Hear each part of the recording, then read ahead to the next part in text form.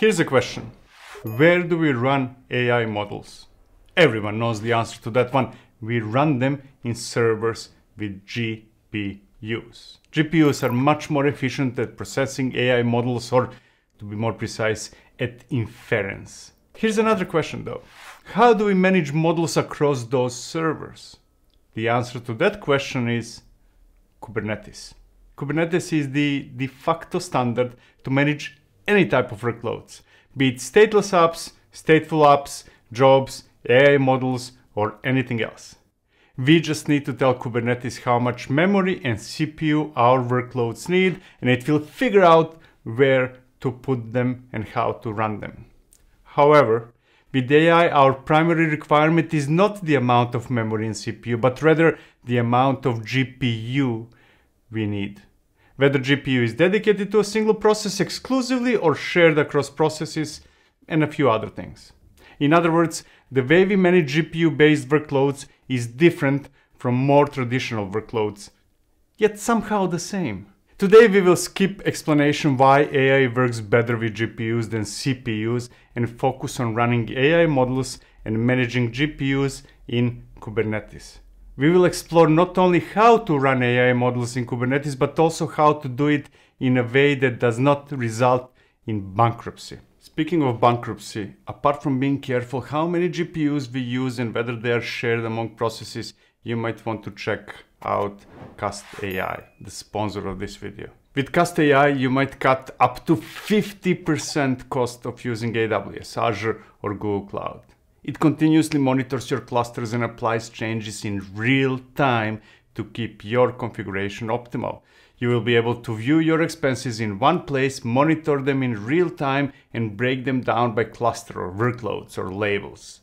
It automatically adjusts workloads, requests, and limits so that you are using exactly what you need and stop paying to your cloud provider obscene figures. Head out to Cast AI and try it out. And thank you, Cast AI, for sponsoring this video. And now we can get back to the main subject.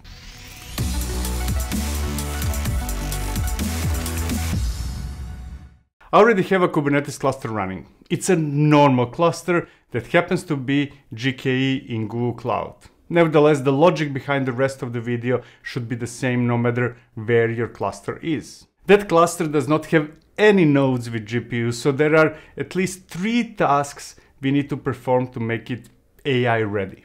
To begin with, we need to figure out how to create nodes or node groups with GPUs. Now, those nodes would not be of much use by themselves. We would also need to install device plugins that will let pods access specialized hardware features, which in this case are GPUs. Finally, we need to instruct our pods to use those GPUs. Let's start from the beginning. Here are the nodes of my cluster. As I already mentioned, none of those nodes currently used by that cluster have GPUs. Hence, we should add a node group or a node pool with GPUs to the cluster. But before we do that, we need to figure out what is available for a given provider. In case of Google Cloud, we can list all those currently available. Those are accelerators that we can pick. We also need to select a machine just as we would normally do, except that those with GPUs tend to be labeled differently. Anyways, we'll create a new node pool that will be attached to the dot cluster. Since I'm cheap, we will select the smallest machine type, only one node, and most importantly, choose NVIDIA Tesla A100 as the GPU.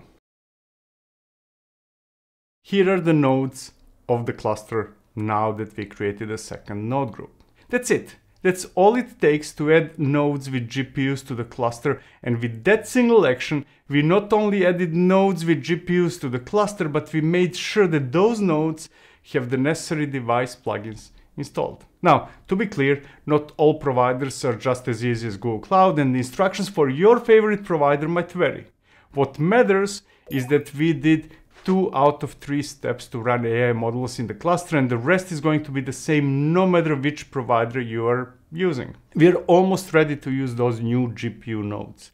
The only thing missing is to double check taints of those nodes. The important thing to note is that those nodes have the no schedule taint effect, meaning that no pods will be scheduled to run in them unless we explicitly specify the matching toleration. Now we should be able to run our own or third-party apps that contain models that require GPUs. We'll opt for the latter since it's easier, and by exploring the outcome will give us a better understanding what is required. We'll run Ollama, which already has a Helm chart available, and all we have to do is specify the type of GPU it should use. Now, I will assume that you are familiar with the Ollama AI models. If that's not the case and you would like me to explore it in more detail, all you have to do is let me know in the comments of this video. Here is an example of Helm values file that we will use. Over there we're specifying the GPU usage should be enabled, that we are using NVIDIA for that, and that the application should use only one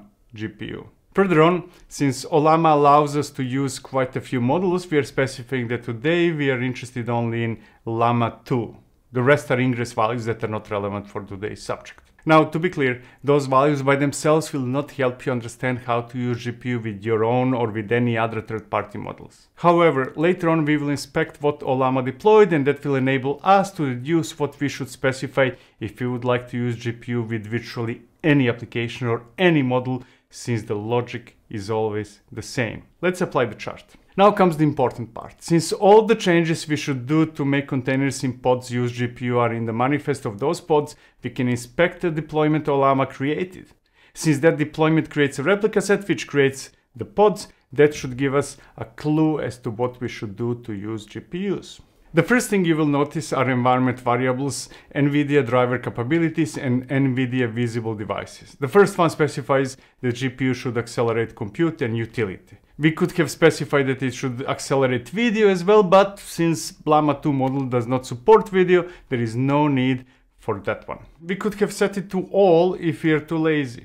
That's what is used with the NVIDIA visible devices, which specified which devices will be injected by the NVIDIA container runtime. Those environment variables are not that important. What is important is that limits in resources is set to use maximum one NVIDIA.com GPU. That should be self-explanatory. I cannot afford more than one GPU, so that's what I'm using. Finally, we have tolerations which, in general, allow us to tell the scheduler to place pods only on nodes with matching taints. In this case, we are telling it to place the pods with the model only on nodes that have the key set to nvidia.com/GPU. That's the same key that was set to the nodes of the node pool with GPUs we created earlier.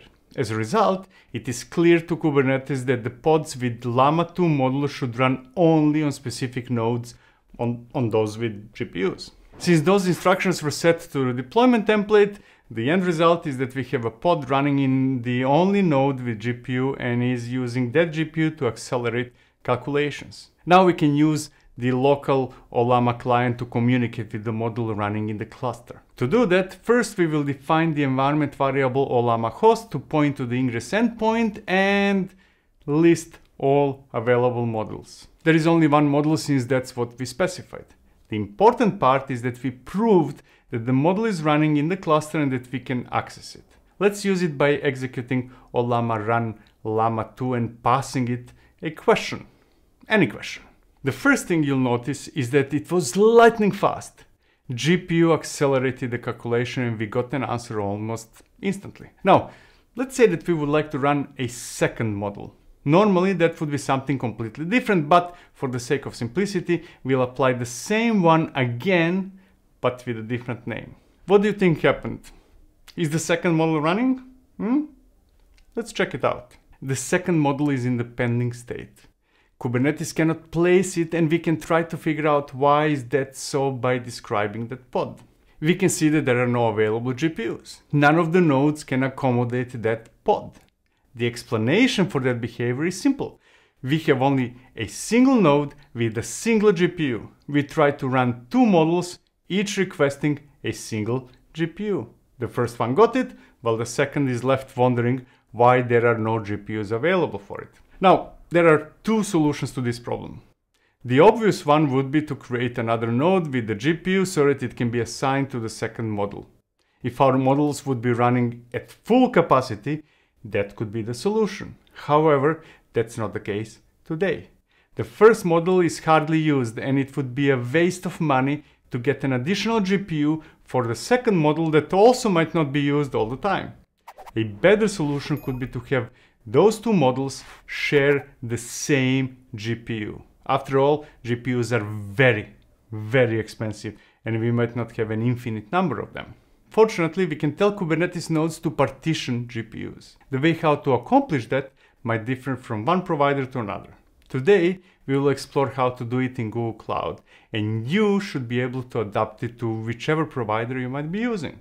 We'll start by destroying the node pool we created and create a new one just as we did before, but, and this is important, this time with an additional accelerator instruction to partition GPU into 1G.5GB sizes. The GPU partition size of 1G.5GB refers to a GPU instance with one compute unit or 1/7 of streaming multiprocessors on the GPU and one memory unit of 5 gigabits. Now, to be clear, there's a bit of dark magic involved, so you might not be able to set partition sizes without checking the documentation. Don't try to use intuition since it won't get you far. Consult the documentation. Don't try to find logic, just do what it says. Anyways, now that we replaced the old with the new node that partitions GPU usage to up to 7 units, we can take another look at the pods with Ollama models. We can see that this time both pods are running. Even though each of them requested one GPU, the node itself now allows up to 7 pods to share that same GPU. Hence, both pods are now running and I won't go bankrupt. And that's it. That's all you should know to run models in containers inside the Kubernetes cluster. Nevertheless, before we part ways, I have a suggestion that might improve your resource utilization even more. If the models are not used heavily and constantly, we might be able to optimize the setup even more by using Knative. Instead of having long-running pods, with Knative we can have a system that scales unused pods to 0 or scales them back up to whichever number is required to meet the demand. Some might call that serverless computing. Now, even though Knative is typically used with normal, often stateless applications, I would argue that it could be a perfect match for running models that require GPUs. Please let me know in the comments if you would like me to explore such a solution. Another alternative could be to use KubeVirt to run models inside virtual machines managed by Kubernetes and virtual machines in the same cluster. I can explore that one as well. Just let me know in the comments. Thank you for watching. See you in the next one. Cheers.